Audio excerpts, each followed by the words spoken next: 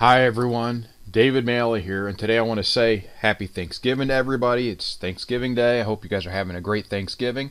And what I want to get into today is I want to show you how to do pivot tables in R. You know, a lot of us do pivot tables in Excel, but what if we want to do them in R and make it a part of an automated process or something similar to that? I don't want to have to go and take and put stuff from Excel into R, then take it out of R, put it back in Excel, manually do pivot tables and pivot charts, and then bring it back in again. So instead, what we're going to do here is I'm going to show you how to do the pivot tables in R. And then the end output from these, you'll see in the data file, or the data frames that I'm going to create here, you will see that the data is similar in format to what we use in the seasonality videos that I've created, the forecasting videos and other stuff. So there's a lot of great things you can take from this. This is a part so you'll see in the recent ones I've done for the Sankey diagram, and I'm going to do some more with it. You'll see some of these data types or data formats in the end from those. So let's get into this. So basically what I have here at the top, I have all my code is laid out right here for you. Okay, this is the entire code for this. Now let me do this. Let's bring it back up. So what I'm going to start with first is I want to do the pivot tables. I want to load the libraries, right? So I always have this on top so that you can see, you know, to install the packages, obviously.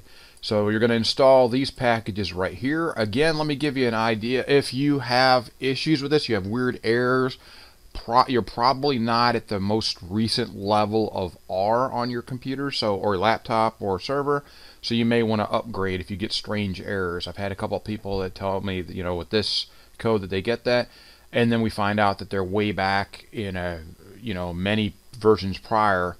Instead of trying to fix those issues, just make sure you're on the most recent version. That makes it a whole lot simpler and a whole lot easier. So these are the packages we're going to be using. Read Excel, obviously, to read in our data right here. So that's where the read XLSX _XLSX comes from. We're going to use reshape2, R pivot table, ggplot2, and tidyverse. So that's what we have right there. Next, what I'm going to do is I'm going to run this, which gets this. The data example I have here is quicky mart sales. Let me see if I have it open here so you can see it.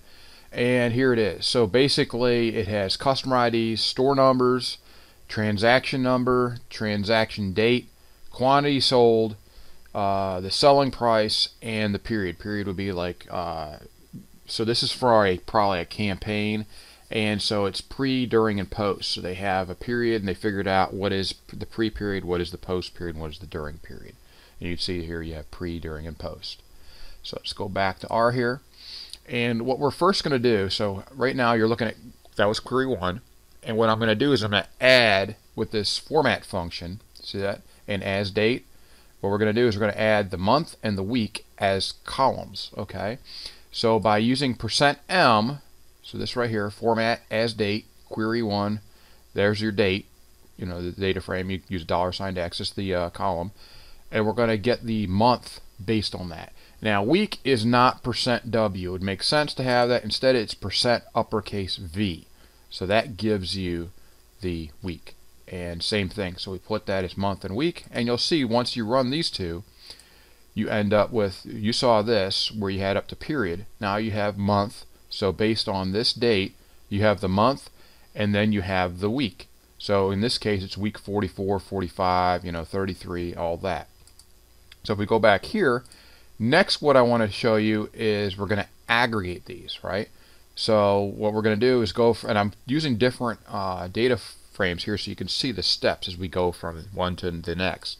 So in data frame 2 or query 2, what we're going to do is we're going to aggregate by the quantity sold amount, okay, and we're going to use the customer ID and month. So watch what happens here. So now remember, we had query 1, we had all these columns here, right? Query 2, once we do that, we only have 3. So look at the code again. We have customer ID, month, and we have a number, column X. So if we go back to this, we have the sold amount by customer ID and month. So we saw customer ID and month, but this one is aggregated. Okay, so it's like sum field or a sum column. So we're aggregating by that. So if you were doing a pivot table, you can aggregate But in Excel, you can aggregate based on, you pick like customer ID and month, and it'll aggregate based on this. This is exactly what we're doing right here. So now you end up with this, with that code. So we have customer IDs still, we have months, and we can go and look at this through all the different months, 8, 9, 10, and the number associated with those for that customer, for that unique customer. So if we go back to here, the next thing is we want to take the months into rows by month. So this is where we use the transformability with dcast, and this is where we actually pivot these. Okay, so remember we are at query 2 right now. All right, see customer ID, month, and this, and we want to take the months and break them out. See how we have month 8 right now showing. We also have 7, 9, 10, whatever. I want to see those up here, right? So what we're going to do is run this dcast. See this right here? You run this, and we're going to break it out by month. See how that works? So dcast, this is the data frame, query 2. This is the customer ID, and then we're going to keep that, right? We're going to break that out by month. So watch what happens here. We run query 3, and here we go. We got customer ID as I told you, okay? But see that? So we got the one you're going to keep is in front, and then the one we're breaking out is behind it. So we're breaking out month, and look at this. We broke it out. Now we have 7, 8, 9, 10, 11. So now you can actually see the different months by customer ID. Now a lot of these zeros will first have NAs, that there's no numbers missing or there. So when you go back here, I have this, I've already run this little bit right here. So before this we ran this dcast, right? We just went over that, okay? But now what we're going to do for that is this right here, where what we do is we take query 3, but we want is.na, and we are going to take where it is this, and we're going to put a 0 in there. So anything in query 3 that has an NA in it goes to having a 0 in it. So when you look at query 3, all the NAs, these would all be NAs, now have zeros all over them. Okay? That's easier to work with than NAs. Now, so your end output right here at this point is this, right? But maybe I want to go and delve deeper into this. So we've got customer ID, and we've broken this out. So it's a pivot table. But maybe I want to do something else here. So let's go further with this. So now maybe what I want to do is period by month. So we have right here, we have this one where I'm doing again the casting, remember? So we're going back to query 1. So query 3 I'm not using right now. So we're using query 1, the original query, and we're going to break out month, but instead we're going to break it out by period. So we run that, and then we run this, okay, which is the order of the columns. Watch this. So let's go back here and look at query 4 and query 5. So query 4 is right here, right? So right now we have it, so we have during, post, and pre. Now remember I told you I was going to reorder the columns because we don't want it that way. It's the same thing if you ran this in Excel. You know how you always end up with pre at the bottom or in the middle, and then you have to right click on it and say move to the top or to the beginning.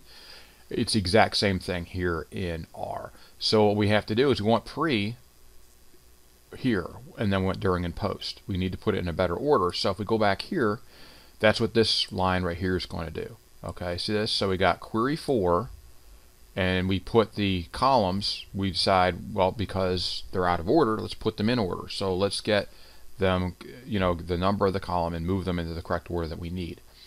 So in this case, once we look at query 5, which is what it is, look at that. So you got pre is here. So remember, this is a column here too.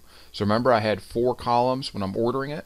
Pre was originally at the last, so that would be 4. So we need 1, 4, and then 2 and 3. So if we go back here, it makes sense. 1, 4, 2, 3. That's how we ordered it.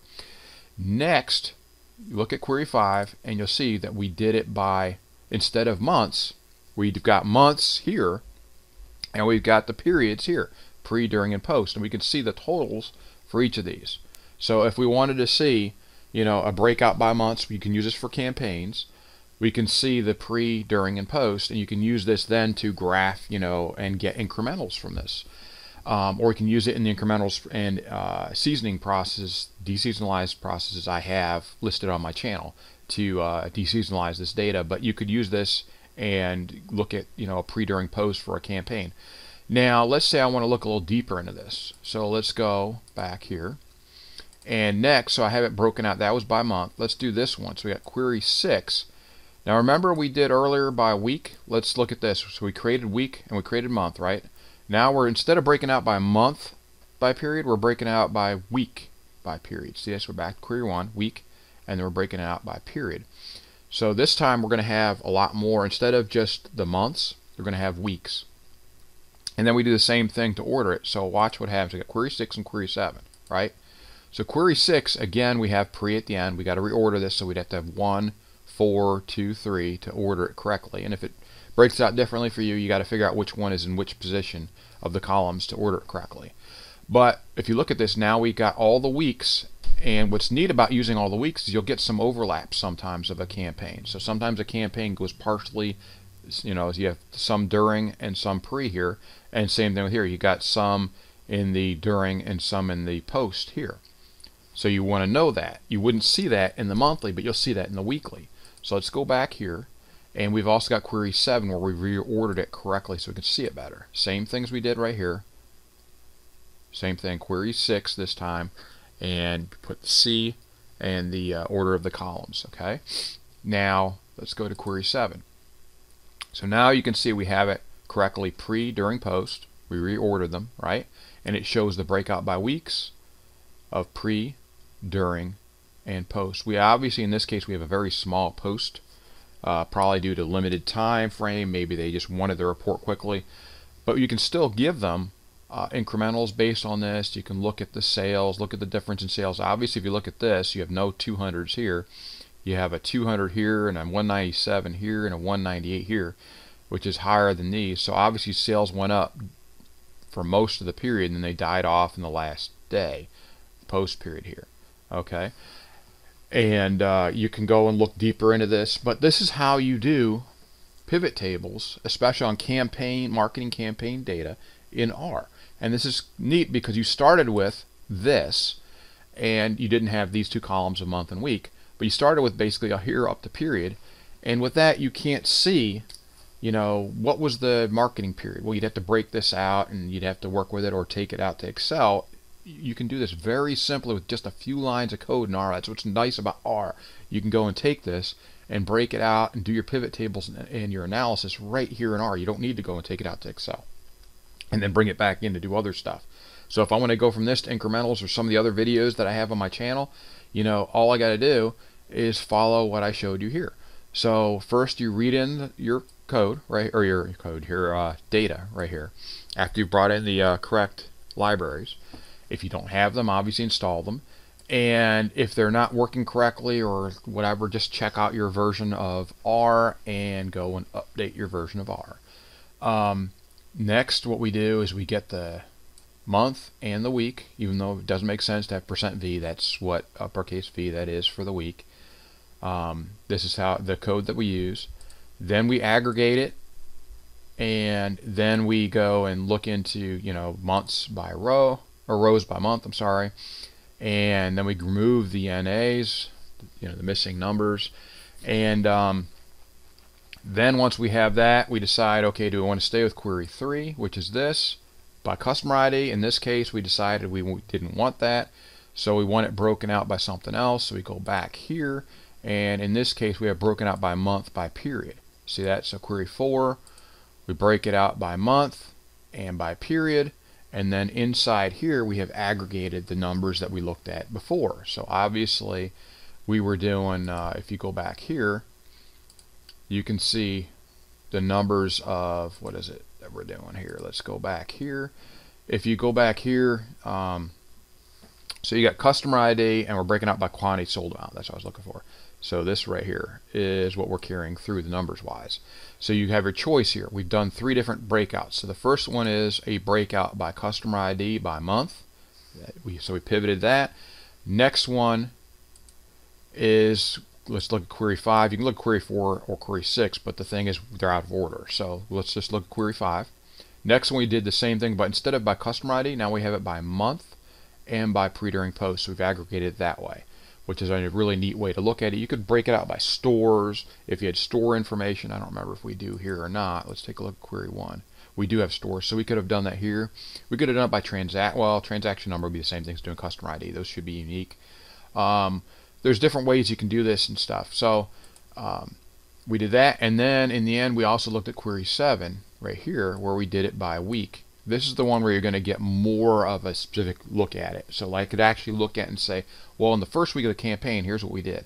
Second week, third week, fourth week, fifth week, and then towards the end it sloughed off at the end. We had our biggest week was the fourth, 3.5 weeks into it, because part of the week goes into the pre-period.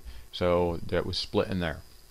Great way to look at it. You can graph this and then actually show people, here's your pre-period, here's your post-period, or your pre, during, and your post-period. People love to see this. Marketing departments love to see, you know, how a campaign progressed, what it did, and then they love to see if you have post data, because if you have any post data, they want to see, you know, what is the permanence of that campaign. Did it stay?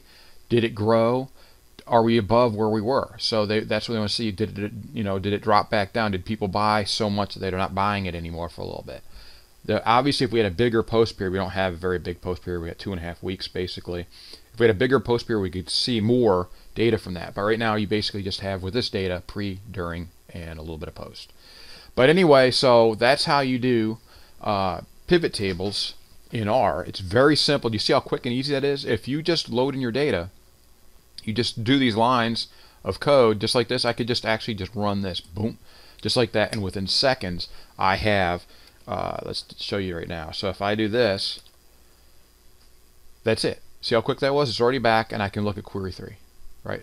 Query 3 is the one in the end, and boom, there it is. That's how quick you can actually end up with this, with the NAs removed, the zeros there. I don't have to do step after step after step in Excel.